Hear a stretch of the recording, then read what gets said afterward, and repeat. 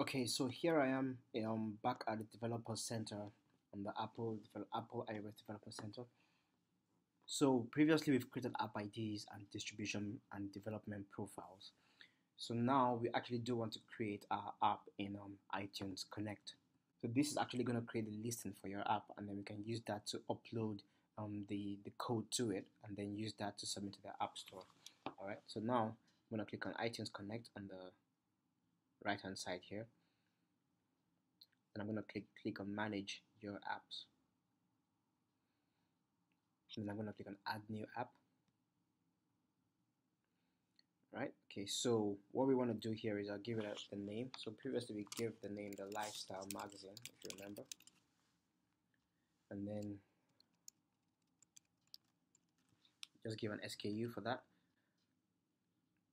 So I'm going to select the same bundle ID which I created in the previous video, and that's the com.lifestyle company.lifestyle magazine. All right, and I'm going to click on continue for that.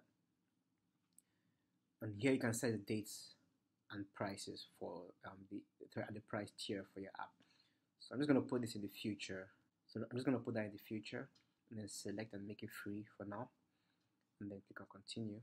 All right, give it a version number. I'm just going to give it a version number 1.0. Select the primary category. Let's just say the lifestyle category, and then the secondary category is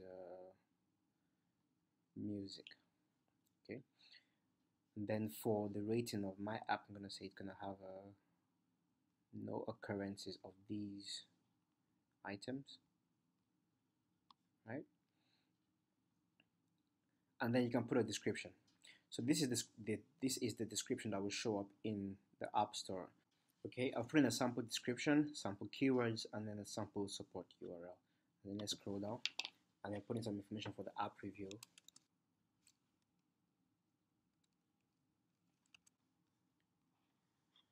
Okay, so in the next step, I'm going to have to create, upload icons for my icon and screenshots for my file. Sorry, for my app. So I'm going to select that. So I've prepared some sample screenshots.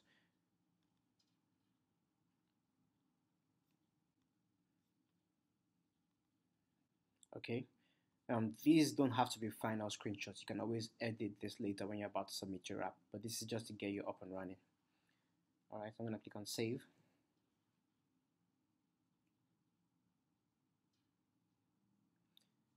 So that's good. So our app is prepared, and then we are almost done. So there are two more things which we need to do. So the first thing is to enable Newsstand. So if I click on the Newsstand status on the site in there, so okay, so basically this is the information for my app. That's the bundle ID. That's the information for the app. And then on the right hand side, I have a Newsstand status button here. So I'm going to click on that, and then I'm going to click on enable. So this enables Newsstand for your app. This will enable your app to show up in the Newsstand folder. So here it says you select a subcategory, which is optional, but for now I'm just going to add that. I'm going to call that fashion and style or entertainment. Let's leave it as that. And then select a default cover art. This is going to be what's going to show up in the App Store as default.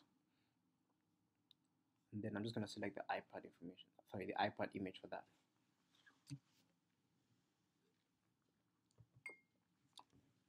Here I'm going to click on save. And then we're almost done. So now here it says to submit a Newsstand app, we must at least offer one auto renewable or free in-app purchase subscription. So we'll do that later. So but for now, our app is ready to go. So now I just need to create issues, and then I'll do that in the next video. But then we're almost done. So watch out for the next video to see how to continue with this process.